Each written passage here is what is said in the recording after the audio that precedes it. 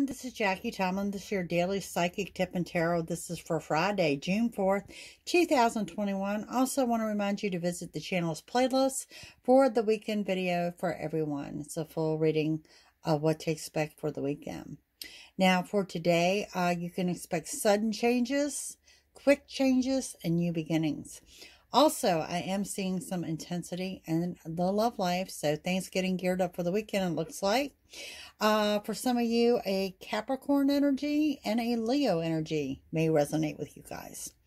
Okay, so today's tarot card is that Four of Swords, and that Four of Swords says to get the rest that you need when you need it, taking some time for yourself. This generally indicates a fast pace about to happen. Beside that, we have the Seven of Pentacles, working, gaining, bonus checks, commission checks, raises, and or promotions.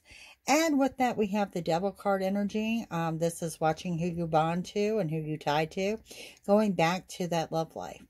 Now, your numbers for the week, 1, 7, and 6. Now, also want to bring to your attention, there's 2 7s here together.